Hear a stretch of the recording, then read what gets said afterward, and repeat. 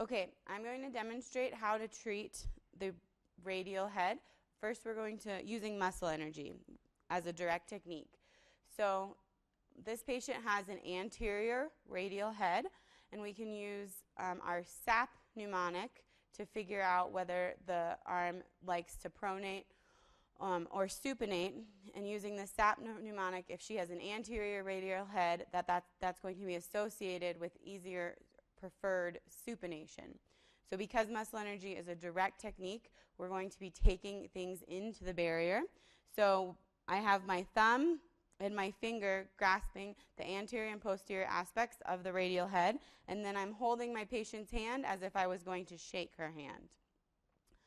I'm going to induce a posterior force into that radial head while I'm taking her hand into her pronation barrier. When I hit that barrier, I'm then going to instruct my patient to supinate against my hand while I'm adding that posterior force.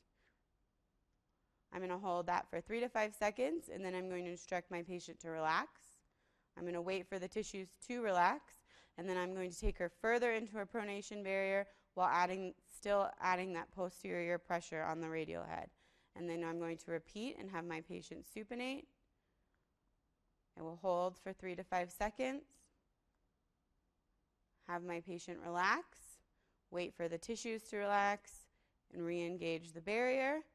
And I will have her supinate against me one more time. And then I will have her relax, and I will take her further into that new barrier.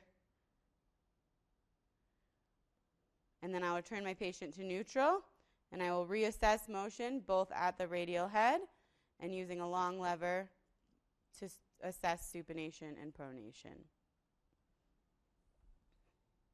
Is that good?